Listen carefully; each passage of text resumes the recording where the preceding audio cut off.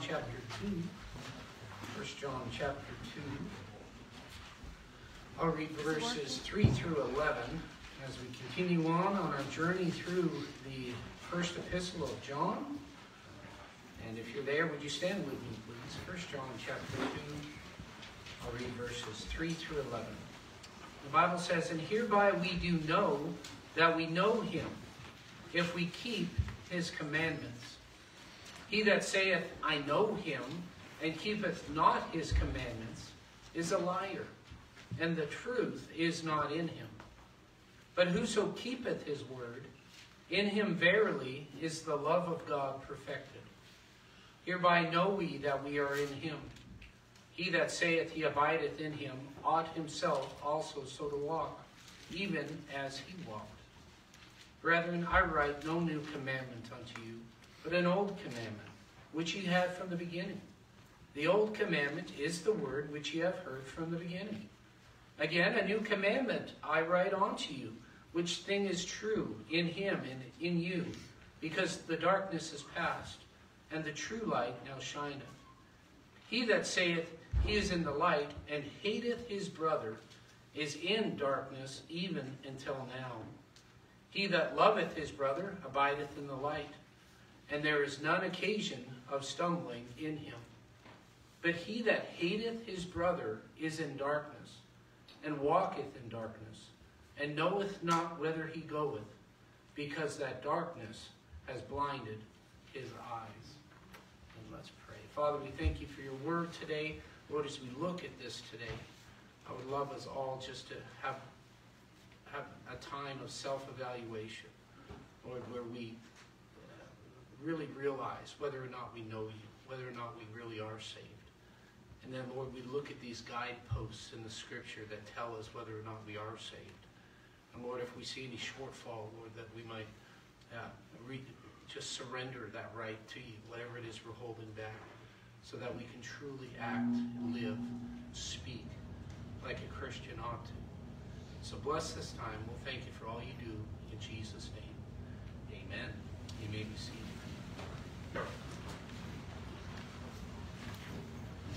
Heard a funny story of a high school football coach who was coaching his team, and his team was down by about 6 points. It was getting toward the end of the game, and the clock was quickly running out. The other team had the ball, and they were trying to run the clock out as good as they could. They made a throw, and it got intercepted.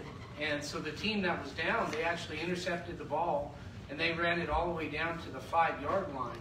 And they were stopped there. And so there's still some time on the clock. There was hope. And so the coach called in a play to the quarterback. He told him to do a 39 sweep. And so the quarterback ran the play, and the team was stopped. And so he called in another play. He said, okay, run a 36 sweep to the other side. And so they tried that, and again, it was stopped. And so the coach called another play. He said, all right, let's have a quarterback keeper up the middle. And the quarterback went, and he got stopped as well. The coach got so frustrated, he threw down his clipboard, and he turned his back to the game, not making another call. All of a sudden, he heard the roar of the crowd, and he turned, and he saw that his team had scored, and they'd won the game. And he ran into the quarterback, and he said, what play did you call? He said, Coach, I didn't know what to call. You didn't give me a call. He said, but we were sitting there in the huddle, and I saw number 10 standing there, and I saw number 13 standing there in front of me, and so I just added those numbers together, and I called a 24 cross trap, and it worked.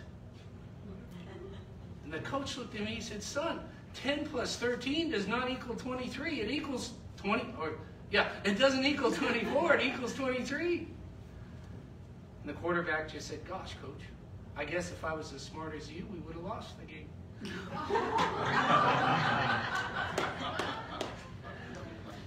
You know, sometimes it's not what you don't know, right? The truth of the matter is, what you don't know can hurt you sometimes. In that case, it didn't hurt. In that case, it helped. But when it comes to knowing Jesus Christ and whether or not you truly are a Christian, that is something that God wants you to know for sure. Some people you ask, are you a Christian? And you get all kinds of responses. They'll say, I think so. Some will say, I hope so. Do you realize that God wants you to have a I know so type of answer to that question? In fact, 27 times in the 5 chapters of 1 John, that word know appears.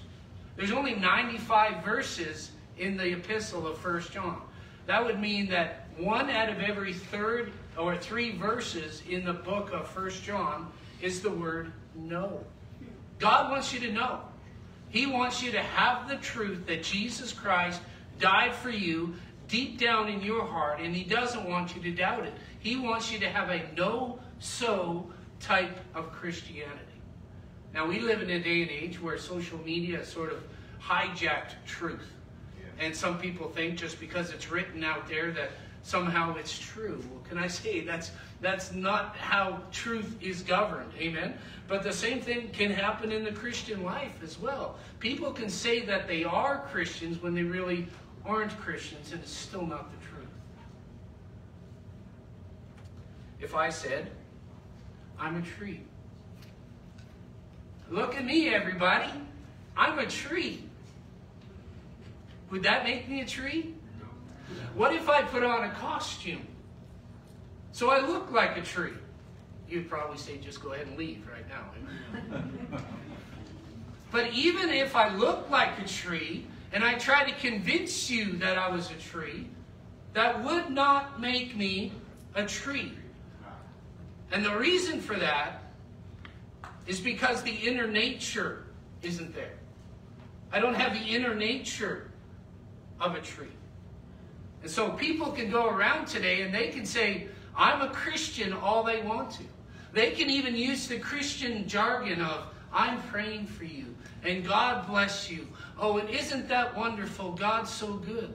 And you can say all those things, but we're reminded in Matthew chapter 7 that there was a bunch of folks that came up to Jesus and even called Him Lord, Lord. But He said, depart from me, I never knew you. You see, God has to hear the word from you. I know Him. I know I'm a Christian. There's a certain thing that I've done to accept Jesus Christ as my Savior. And so I want to ask us today to do 3 tests. Who likes tests? You love tests? We got one back there. Amen. All right. So we're going to have 3 tests today, whether you like it or not. Amen. You can like it or lump it, is what I heard somebody say once. Here's 3 simple tests that we just read in this passage, and see if you pass, see if you really are a Christian. All right? Number 1, the Commandment Test. The Commandment Test. Look at 1 John chapter 2 and verse 3. The Bible says, and hereby we do know that we know Him, if we keep His commandments. He that saith, I know Him, and keepeth not His commandments, is a liar, and the truth is not in him. But whoso keepeth His word, in him verily is the love of God perfected. Here it is again. Hereby know we that we are in Him. So the Bible says that you can pass this test and you'll be able to say, I know I'm a Christian simply by keeping the commandments of God. So I've got to ask you, as part of this test this morning, do you keep the commandments of Jesus? That's hard, isn't it? It's like, wow. How many are there again? I'm not sure if I've kept them all. I wonder if I'm a Christian. I think the truth of the matter is, right now, you probably feel like a bit of a failure since I just asked you that question. And I want you to understand that nobody's perfect. Amen? But there's something that happens upon salvation. And what it is that God gives us a new desire. He gives us a new desire. And so when we're asked that question, are you keeping the commandments of God?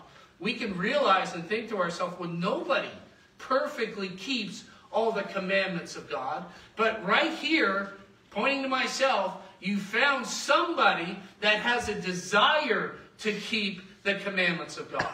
And can I tell you, before I met Jesus, I didn't have a desire in my heart to keep the commandments of God. I had a desire to do what I wanted to do. But part of the proof that I am actually a Christian now, that I believe in Him, is the fact that I've got this new want to that's going on. I've got this heartfelt desire inside of me where I truly want to obey my God every day and in every way. Yep. Are you that way? You know, there's 613 Old Testament written commandments. You say, well, we're not under the law. We're under grace. Praise the Lord. Amen. And there's two really big laws that Jesus brings out, or commandments, should we say, in the New Testament. Can you remember what they are? Love the Lord with what? Heart, soul, and it's either might or mind, depending on which passage you're looking at. And to love your neighbor as yourself. So if we just took those commandments, how you doing? Oh, man. I ought to have a desire, though, to love God with everything within me. And there ought to be some evidence in me and in you, something that wasn't there before, that's in there now, where you don't want to disappoint Him, and you've got a kind of a supernatural, strange love for other people that call themselves brothers and sisters in Christ. And that wasn't there before, but it is there now. Amen? You realize there's 1,050 commandments in the New Testament. Somebody said there's 73 that begin with B. They're the B's. Let me give you 10 of them. Be thankful. Be tender-hearted one to another. Be patient. Be of good cheer. Be transformed. Be baptized. Be angry and sin not. Be filled with the Holy Spirit. Be of one accord. Be ye doers of the word. Now that's just 10 of those 73 B's. So there's another swarm of 63 B's out there, if you will. But let me ask you this morning, how many of those 1,050 commandments did you keep last week? Because that's evidence as to whether or not you are a Christian. You feel condemned yet? You feel condemned? I mean, this is the standard. This is the bar. We're not just to live like everybody else, and we're not just supposed to add Jesus to the mantle of all the other gods like the Hindus do, but we're supposed to clear that mantle off, have the Lord Jesus Christ up there, and have as proof to the world that we're a believer in Him by keeping His commandments. And that is having that desire to want to do it all the time. And there is no condemnation if you fall and fail to keep them all the time. But there ought to be a desire there now. Amen? Amen. So He gives me a new desire. He also gives me a new devotion. See, before salvation, I was running towards sin. I was running towards self. I was running toward my will. I was running toward my flesh. I was running toward what I wanted to do. But when I got saved, I repented.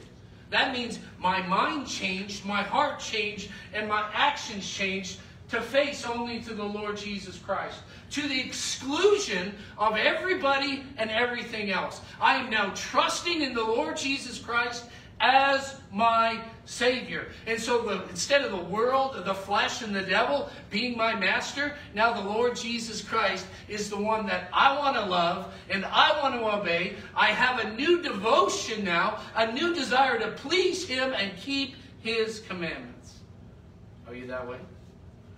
And we said in our bulletin, our greatest desire should be to obey and to serve Jesus. That should be our greatest desire.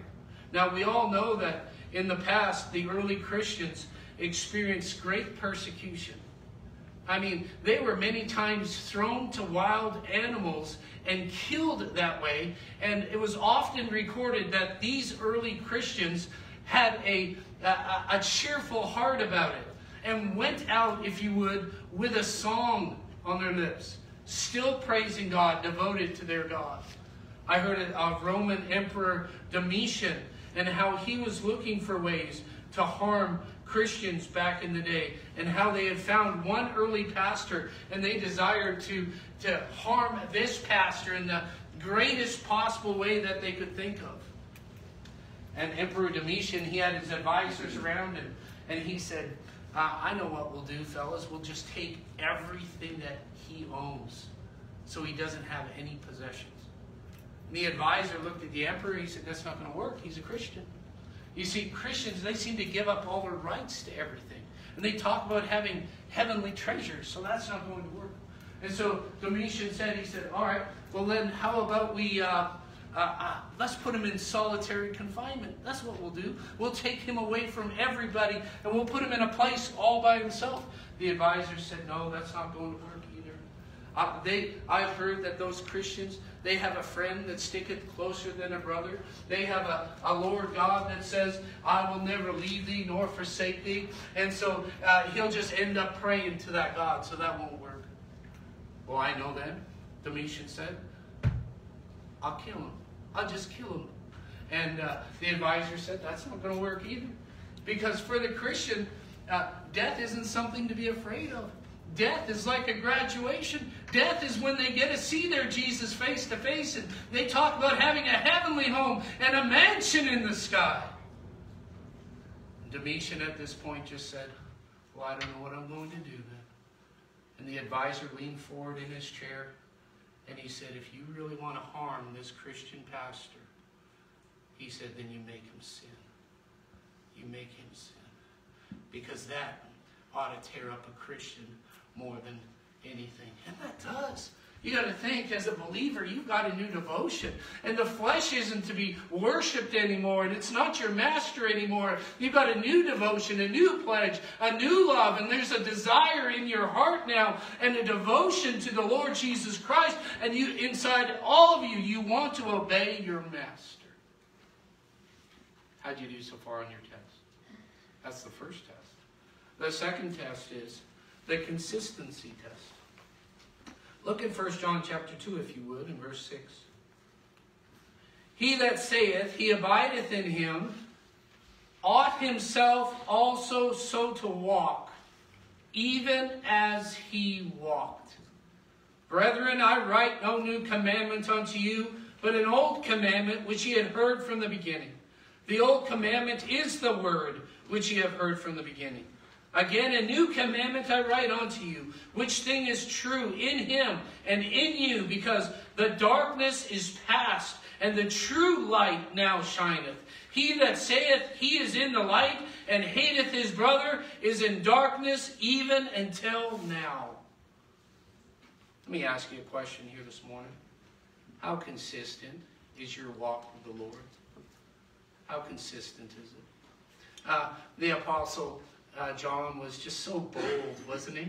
He said, if any of you say that you're a Christian and you don't have a consistent walk with God, he just said, you're a liar.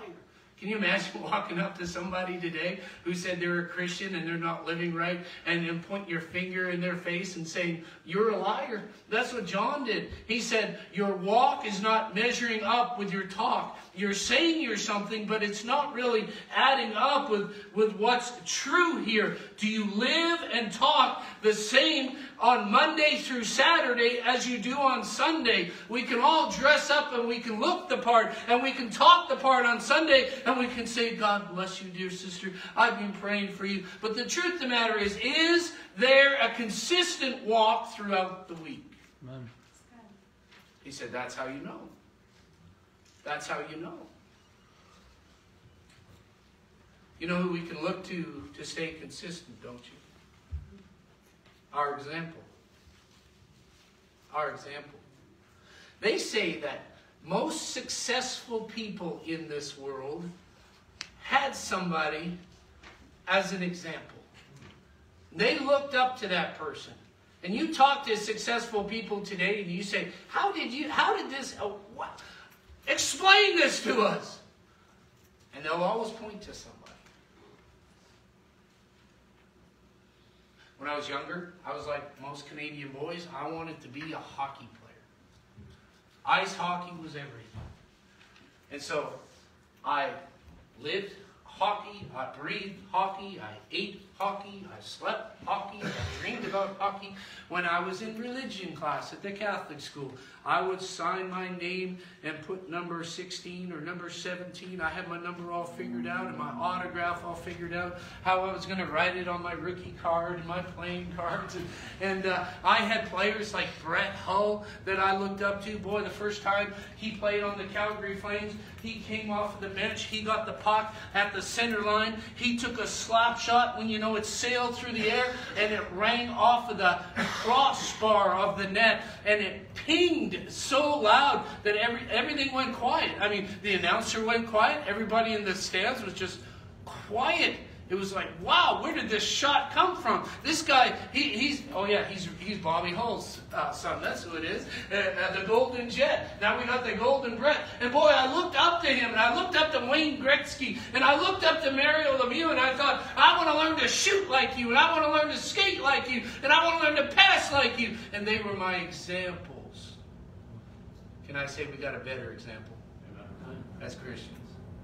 We have the Lord Jesus. And our memory verse this week, 1 Peter 2:21, for even hereunto were you called, because Christ also suffered for us, leaving us an example that ye should follow his steps.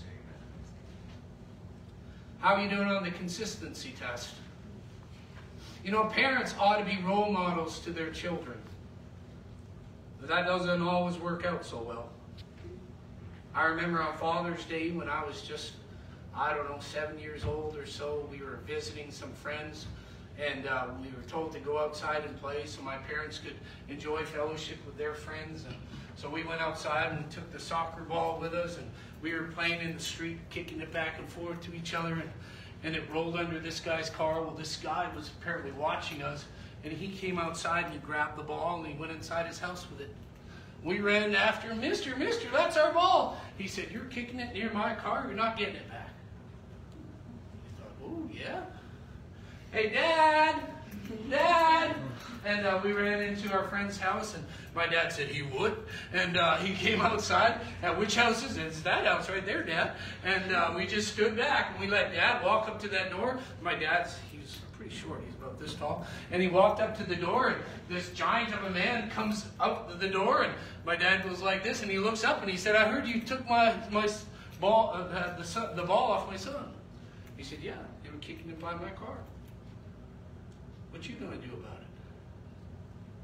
My dad said, well, I'm going to get it back. That's what I'm going to do. And the guy said, you're too short. You can't do anything. Next thing I knew, they were rolling on the grass. And my dad punched him in the face. And my dad's friend, he said, come on, James, and come on, Mark. And they're ushering us to the house. And we got our ball back. My dad didn't have any bruises, so I don't know what happened there. But would you know, I wanted to imitate my dad. I wanted to imitate my dad. And there's not much he could say when I got my first fist fight. It's supposed to be a role model. The Lord Jesus Christ is our example. We're supposed to consistently line up with the way that he acts, the way he talks. So what should our experience be? Well, look at the verse. He also suffered for us, leaving us an example that what?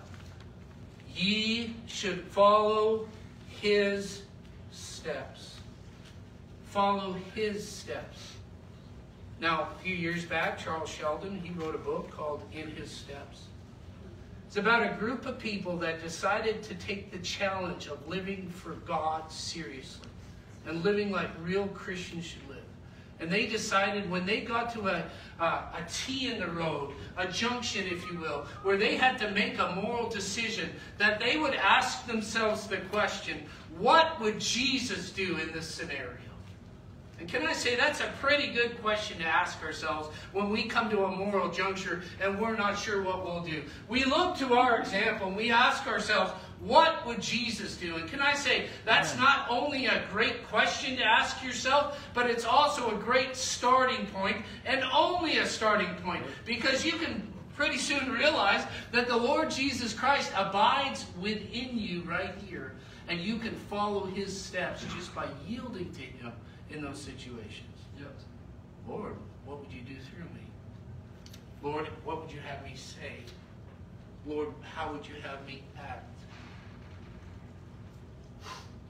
How are we doing on our second test? How's your consistency? How do you do on the first test? Following his commandments. Number 3 test here. That compassion test. The compassion test. 1 John chapter 2 and verse 10 says, He that loveth his brother abideth in the light. You see that? It's not necessarily talking about the heathen. It's not talking about the lost world. But it's talking about other Christians. He that loveth his brother or his sister abideth in the light, and there is none occasion of stumbling in him. But he that hateth his brother is in darkness, and walketh in darkness, and knoweth not whither he goeth, because that darkness has blinded his eyes. Now John's talking here about 2 different experiences. Walking in the darkness, and that's a life filled with hatred. Boy, what an opposite. What an extreme. But the only opposite to actually walking in the light. Because the other experience he talks about is somebody who claims to be a Christian that is walking in the light. And it's a life characterized by loving other Christians. You say, I don't know if it says it that clearly. Listen to this verse then. 1 John chapter 3 and verse 14. We know that we have passed from death unto life because we love the brethren. See that? I know I'm a Christian because I have a supernatural love for other Christians all the time. We know we've passed from death unto life because we love the brethren. He that loveth not his brother abideth in death. That's pretty stark. You see, salvation is when you cross a line. You cross a line from darkness to light. You cross a line from death into life. You cross a line from lostness into being a saved person. You cross a line at salvation, and it's an actual event that takes place. Some people want to look at me and say, you know what, preacher? I think I've always been a Christian. That's not what the Bible says. Not according to the Bible. You could never have always been a Christian. In fact, there was a time where you had to have been lost, and a time where you realized that you were lost and you were a sinner and on your way to hell. But then you placed your faith and trust in Jesus Christ. And at that moment, you crossed over. You crossed a line that divided you from darkness to light, from death to life, from hatred to love. Isn't that interesting? One of the ways you can know that you've crossed that line is you have an agape love. That's real easy to talk about loving somebody. It's a lot harder to actually love somebody. There's a poem that says, to live above with saints we love, oh, that will be glory. But to live below with folks we know, now that's a different story. You know, some people say, you just don't know my family. You just don't know my family, preacher. You just don't know my neighborhood, preacher. You don't know my neighbor. You don't understand. Oh, you just don't know the school that I'm going to, preacher. This person, and you can put your whatever name you want in this blank, they are unlovable. This person is unlovable. You think anybody like that? The truth of the matter is there is nobody like that, ladies and gentlemen. There is nobody in the world that's unlovable because Jesus loves everybody. For God so loved the world. And we're not talking about the rocks and the trees and the ants. Heavens knows we're not talking about the ants, amen? We are talking about humanity. For God so loved humanity. That's people. There is no unloved person in this world. Now there are unlikable people and there are unlovely people, but there is no unloved person in the world. And part of the evidence of you knowing that you're a Christian is, I love my brothers and sisters in Christ. It's a supernatural agape love. Isn't that interesting? Got some things to work on? Preaching to myself up here. The opposite is hate. 1 John 2:11, but he that hateth his brother is in darkness and walketh in darkness. That is a strong word. Talk about hate speech and hate crimes. I don't think hate is always an aggressive action. Hate can also be passive. You know, you look at 1 Corinthians chapter 13, we call it the love chapter. And in it are the characteristics of love. I want to reverse that for a second and give you the characteristics of hate. Tell me if any of these apply to you. Hatred is impatient. Hatred is mean. Hatred is jealous. Hatred is boastful. It's proud. Hatred is rude. It's selfish. Hatred gets angry easily. Hatred keeps a record of every wrong. Hatred delights in evil and rejoices in lies. Hatred hurts. Hatred mistrusts. Hatred gives up on people. Hatred always fails. It's extreme, isn't it? You have any of that in you? How do you do on the test? How about the Commandment Test? Do you have a desire to obey God? Can you put a check on that test? How about the Consistency Test? Does your walk match your talk? How about the Compassion Test? Do you love your neighbor as yourself? Give yourself a grade. He's grading you. Give yourself a grade. When I was in grade 11, I signed up for the rugby team in our high school. And I thought I'd found my favorite sport in playing ice hockey all my life, and then I got on a rugby pitch, and I thought, man, this is a whole other level. This is wonderful. I love this. We had 11 players either side and only one ref to try to, corral us. And we just had so much fun out there. It was great. Got to play rugby and loving it. My rugby coach was also my English teacher.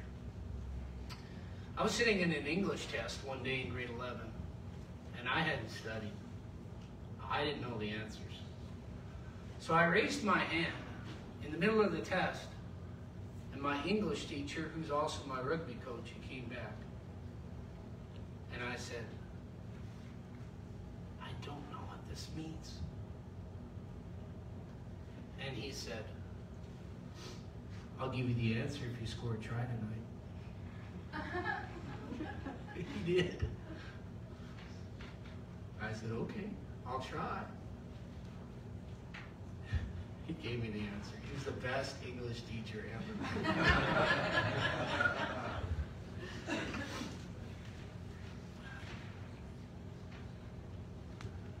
See, we can be failing these 3 tests,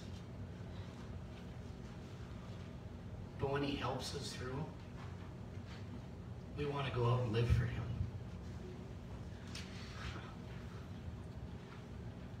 I wrote that test, handed it in. I thought, boy, I know I got one right, amen? That night, I put on my uniform. I didn't tell anybody. But I wanted with all my heart to win for my coach.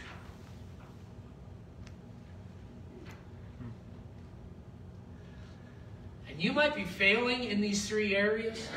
Maybe didn't give yourself a very good grade and you were honest. But let him come alongside you. And let him help you. That's what he wants to do. And then go out and win for him. Go out and live for him. Go out and truly let him help you in every situation and pass the test and pass the test and pass the test. And with him, win the game. Amen. Are you a Christian today? Are you a Christian? Have you trusted Christ? Would you stand with me with your heads bowed and your eyes closed? Only you can answer that question. Are you a Christian? I didn't ask you if you're raised in a Christian home. That doesn't make you a Christian. I didn't ask you if you've been baptized. That doesn't make you a Christian. I didn't ask you if you sit in church regularly. That doesn't make you a Christian. I asked you, are you a Christian? Have you trusted Jesus Christ as your Savior? He's already done all the work on the cross. He's paid for your sin and my sin. But you have to trust Him as your Savior. You have to ask Him to forgive you of your sins. And you have to trust Him as the Savior of the world. There's no other way, Jesus said. He said, I am the way, the truth, and the life. No man cometh unto the Father but by me. Are you a Christian? And if you are, my friend, are you passing the test? Are you passing the test? As the piano plays this morning, this altar's open.